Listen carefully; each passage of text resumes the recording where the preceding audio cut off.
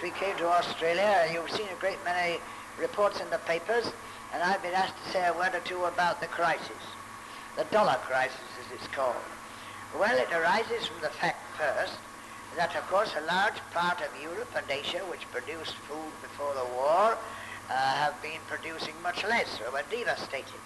And the result is that many countries, including our own, have had to look much more to the dollar areas for their food than they did before. Well, you know that America made a great loan to Great Britain to help us through the reconstruction period, but the drain on that loan has been quite different from what was originally anticipated. First place, prices went up 40%. The next place, we've had to spend out of that loan 150 millions keeping the Western Germany fed.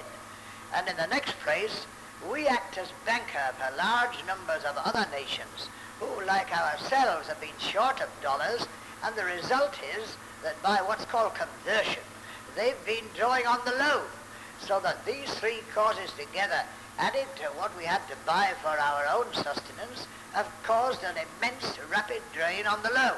The sensible thing, therefore, is that we have got to look to our splendid friends of the Commonwealth for our food more than ever before. And I can tell you that they're one with the other in doing their level best to help us. Well, we shall get through it. Don't you worry about that. We've got through this kind of thing before. There was a man, Mr. Jordan from New Zealand, reminded me the other day, who said in 1868 that nothing can save the British Empire from shipwreck.